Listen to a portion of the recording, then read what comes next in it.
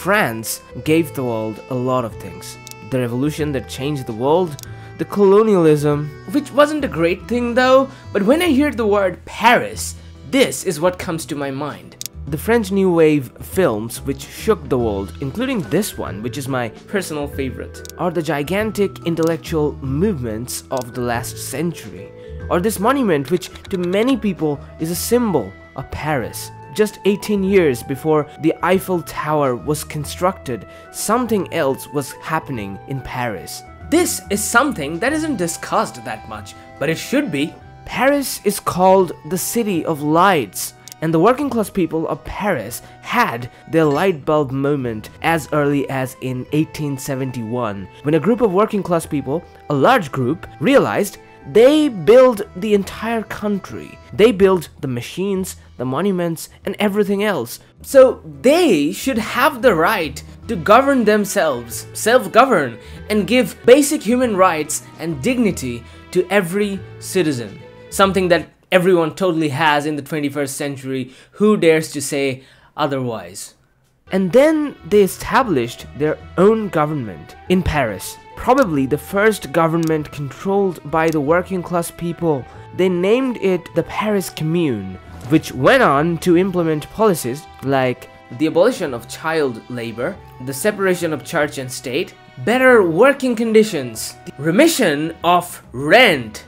Pretty modern and progressive ideas if you ask me. The main French government, the Third Republic, was of course not happy with the workers taking over the city and having all these rights. So they sent the troops and crushed the workers of Paris, killing close to 30,000 workers. The bloody week, the Paris Commune survived for only 70 days. 70 days of workers determining their own fate, without anyone exploiting their labor. It is a story of the indomitable human spirit that would far outlive the empires, inspire intellectuals across the globe, across centuries, and influence those who, regardless of how cliche it sounds, genuinely want to change the world.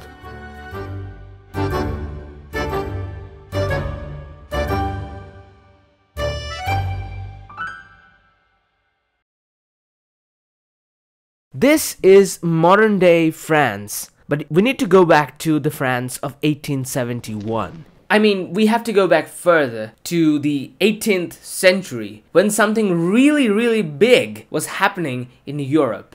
The Industrial Revolution. Machines marked the beginning of a new age. To quote from the famous historian Eric Hobsbawm, "The gods and kings of the past were powerless before the businessmen and steam engines of the present." Britain was probably the first place to catch this new train of possibilities. But it was this guy, a French diplomat, who used the term Industrial Revolution for the first time in history. The effects of the Industrial Revolution were not fully felt in France at that time. But something equally big was being allowed by the material conditions of the time. The much fabled French Revolution. With the slogan of liberty, equality, fraternity, the French Revolution was the harbinger of political liberty, not economic liberty. Then again, the French Revolution liberated the individual from the clutches of monarchy. Constitutional monarchies will still remain, but this was arguably the beginning. It declared the civil rights of citizens, which would ultimately imbibe the values of the Enlightenment. The Industrial Revolution became the material backbone of the century approaching, while the French Revolution became its ideological equivalent. The French tricolor became so influential that many sister republics adopted the same style. But the new France would be plagued by political chaos for years and years. And a few years after the revolution, Napoleon Bonaparte ascended to power, to the First French Empire. His rule was kind of autocratic, but technically constitutional. He continued his rule till 1814 when he gets defeated in the War of the Sixth Coalition. Another constitutional monarchy starts, which won't be uprooted until the July Revolution of 1830. Then comes the 1848 Revolution, when the French Second Republic is created, holding on to the legacy of the original French Revolution. We can get to that, but you can understand how tumultuous this entire period was. Complete chaos.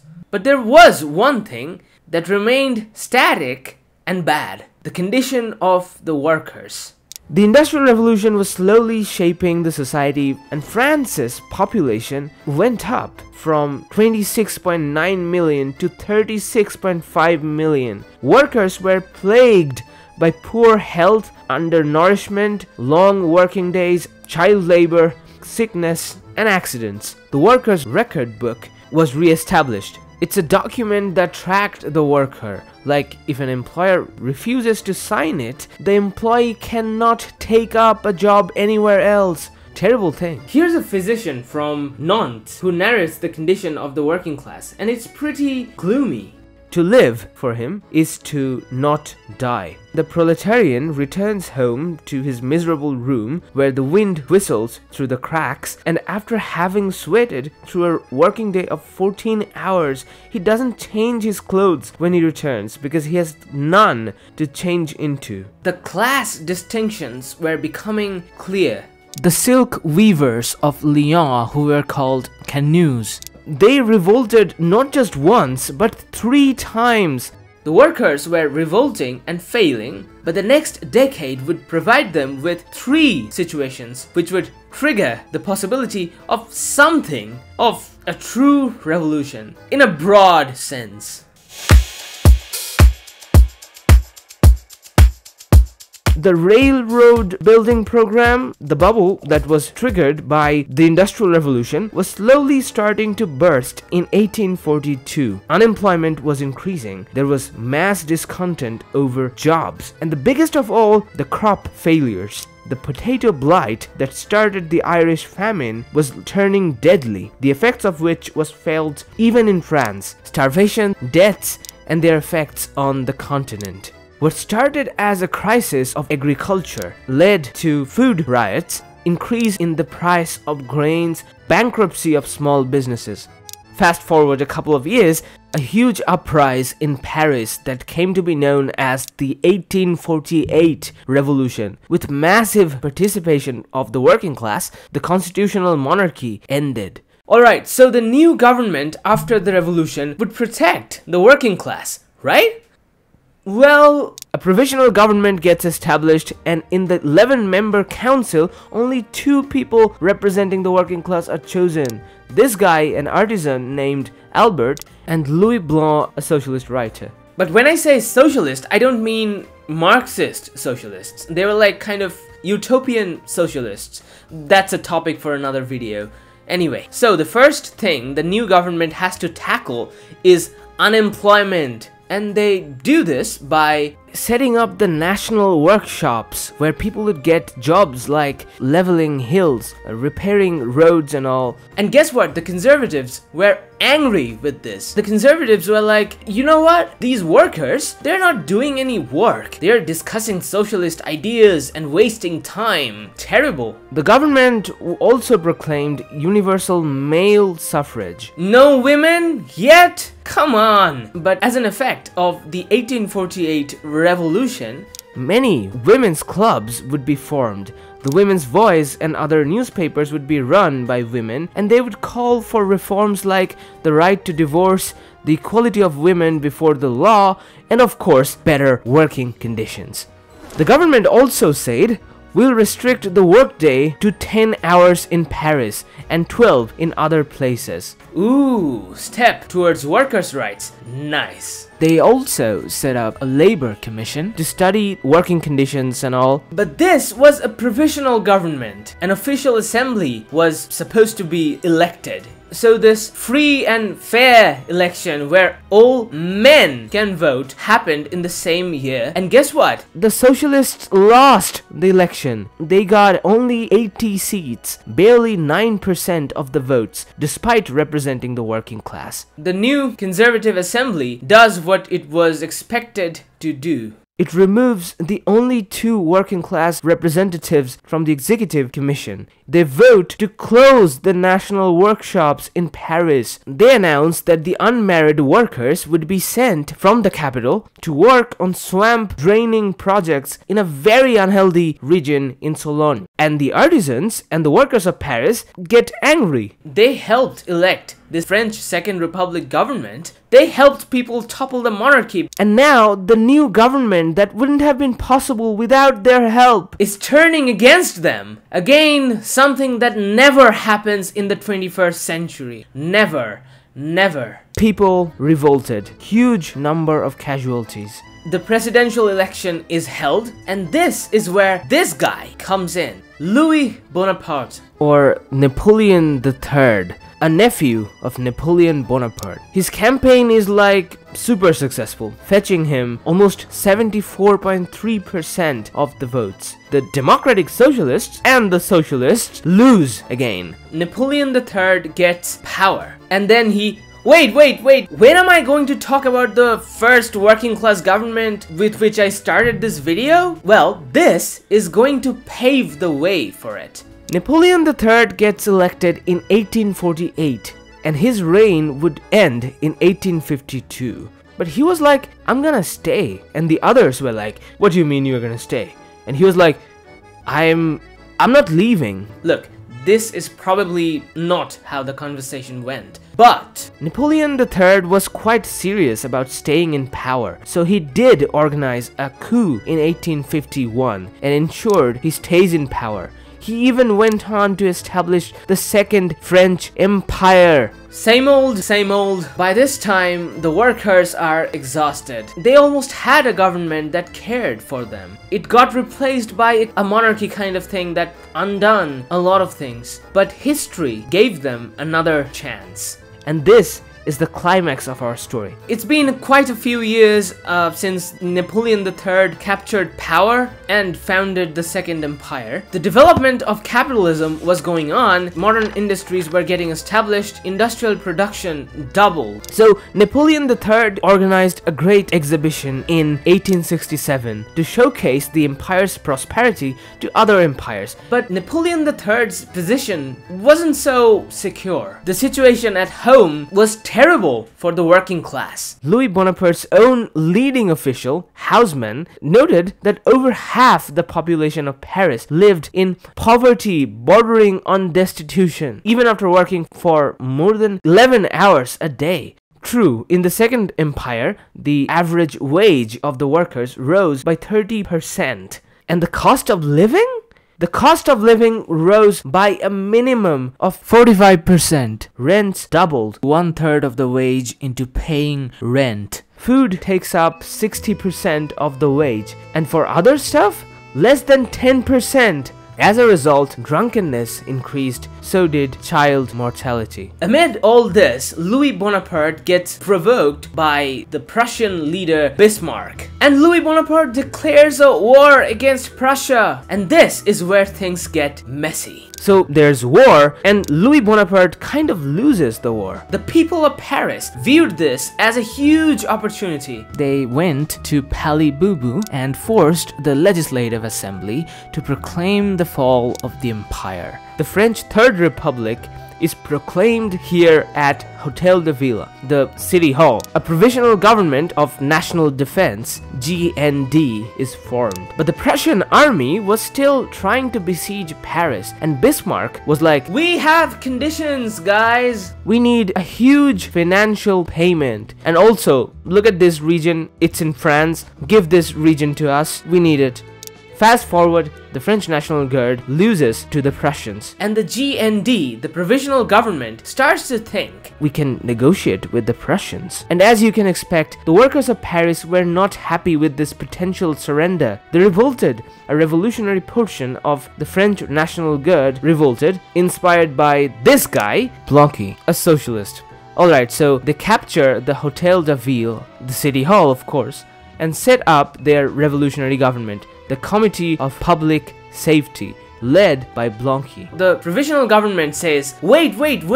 We are going to organize elections. But while the workers are distracted by this promise, the French government violently captures the city hall and Blanqui is arrested. People demonstrate in front of the city hall. They're killed by the government and Paris finally gets surrendered to the Prussians. This is when the workers suffer a lot. There isn't enough food. There isn't enough fuel to warm their homes. The prices increased. I mean, just look at this table. It's just terrible. A lot of these workers start joining the National Guard, which was residing in Paris at that time. After all, they had to defend their city. Paris was surrendered to the Prussians, and the workers were keen on keeping the city to themselves. As a result, the National Guard at Paris became full of workers. The French Republic was worried. So now this guy, Adolphe Thiers, is appointed the head of the government. And who is this guy? Someone who crushed the workers' movements back in 1834. The affluent middle class leaves Paris, so the city is full of workers now. Thiers understands the National Guard at Paris is full of workers. So he sends the regular army to seize the weapons from these National Guards. And this is where magic happens. When regular soldiers get there, they are surrounded by working class people. The women did not wait for the men. They surrounded the machine guns, saying, "This is shameful. What are you doing?" Long story short, the soldiers refused to obey the general. They refused to open fire at the people. True working class solidarity. So, this is 18th March 1871. Thiers and his government left Paris. Paris is now in control of the workers. And this is where they have their light bulb moment. Wait a second, why don't we govern ourselves? So, in the next few days, the workers elected their own government, the Commune. All the males voted for their choice of candidates. Yes, I know. How is this progressive if the women can't even vote? Well, it was 1871 and they were the products of their time. The tradition of all dead generations weighs like a nightmare on the brains of the living. But women were pretty active in politics. There were women's clubs. Anyway, the elected officials were nothing like the affluent politicians. Their wages were like the average wage of a skilled worker. The Paris Commune is now formed by the communards. In the next few days, remarkable things happened. Night work is banned at the bakeries, stopping exploitation. Imposing fines on workers is banned. The factories or shops which were deserted by their owners who fled the city, well, those were distributed to the workers of Paris so that they could run them. Pensions, they provided pensions to the widows, announced free education for children, stopped the collection of debts incurred during the siege. And they announced there will be no eviction for non-payment of rent. They also decided to limit working hours. Everyone deserves basic human rights and dignity. Oh, by the way, a German worker was appointed as the Minister of Labor. Think about this. This is 1871 and a worker from Germany is getting appointed as a minister in the government run by the working class in Paris. They even destroyed the relics of imperial times, monuments that represented the anti-worker governments. But to Thiers, the head of the republic, this all was not cool. Thiers was like, these workers have committed the biggest sin, trying to give basic human rights and dignity and justice to every citizen. We don't do that here. And the others were like, yeah, we don't. This is 1871. We must remain regressive. I mean, just look at the policies. This is 1871 and they implemented all these, isolated in a city surrounded by imperial powers. This was pretty incredible. They were also keen on the separation of church and state, and they abolished the guillotine. Look at this. They're literally burning the guillotine and they're apparently enjoying it. Nice. But the workers had a fatal flaw. They organized their own forces, but they simply lacked the tactics. And I think they were reluctant to be aggressive enough to defend their city from attacks from outside. Well, that's what these commune nerds procrastinated on. So after that, the workers became victorious. They established a workers' paradise throughout the world. The Paris Commune became a world commune. But that happened in another universe. So what happened in this universe is pretty sad. Tears send the army. The army surrounds Paris.